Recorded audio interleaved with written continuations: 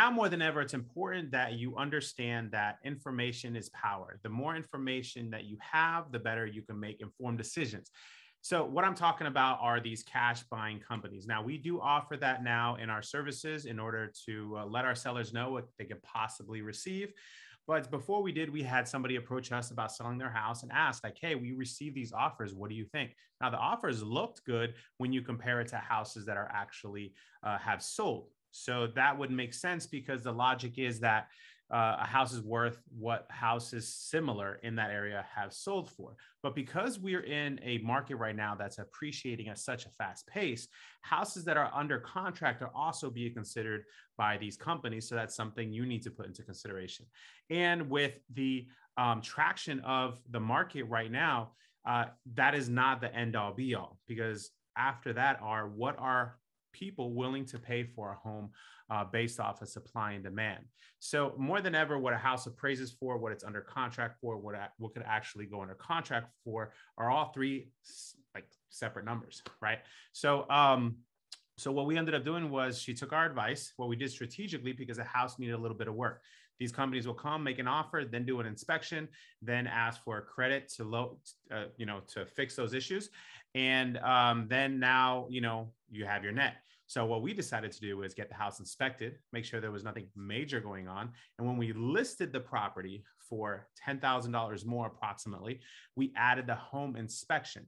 And we told the consumer, hey, if you want to make your offer strong, here are the 5 things we recommend that you do. One of them being take a look at the home inspection and waive the home inspection contingency, because that contingency is a way for people to get out of a transaction. Okay, there's typically 2 ways. There's a financing and there's the inspection. By removing one of those, you have a higher probability of selling.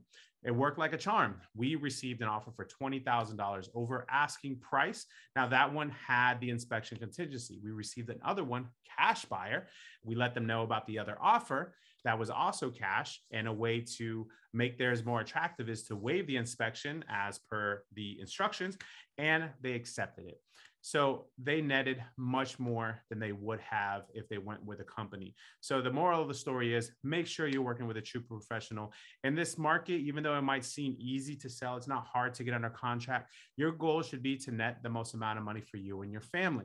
And just because the house needs a little bit of work doesn't mean that, you can't net the most amount of money.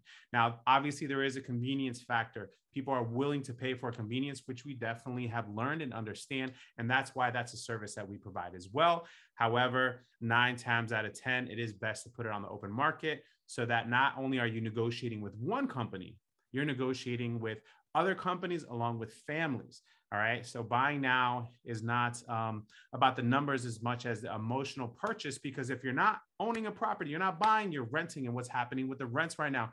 They're going up. Nobody wants to pay those high rents. They'd rather be paying a mortgage, especially with these lower interest rates. All right. Now the interest rates are starting to go up.